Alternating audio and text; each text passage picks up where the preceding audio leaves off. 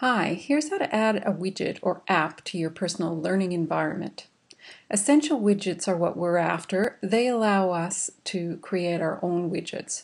First of all, I'm going to click on this button, Add Content. Essential widgets is what I'm after. And in order to link to a website, I'm going to choose Link Module. Now, I've found a website that has some really good information about recruiting during World War I, and that's what I'm after. So I've already copied the URL or the web address, and I'm going to paste it into here. Don't forget to save. And here's the widget finished. Sometimes, like this one, you get a little thumbnail of what the page actually looks like, and that to me is a really good visual help. I'm going to add this to my page. Here it is right down here. I'm just going to scroll up. Now I can change this a little bit.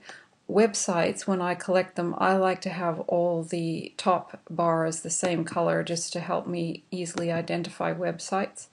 And so I'm changing that to green, just using that option. I can also go into here and change the description or the title. I'm going to change the description because it doesn't say what part I'm after here. I'm going to put good info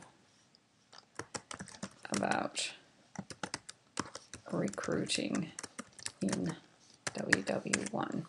And that'll just help me when I come back to look for that for my project. I'm going to click OK, and now I can see that little text reminder at the bottom there.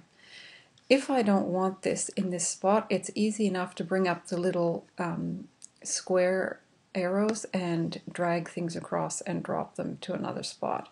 Anytime I want to move it, I just wait for that little dash box to come up and it'll fit right in. I can also drag it right out of this page and drop it into a different one if I want. Oh, there, you can see it's going to go into the general page if I go across and have a look. There it is there. Once I click on this, when the hand comes up, it'll take me straight to the website that I want. As easy as that. Thanks for watching.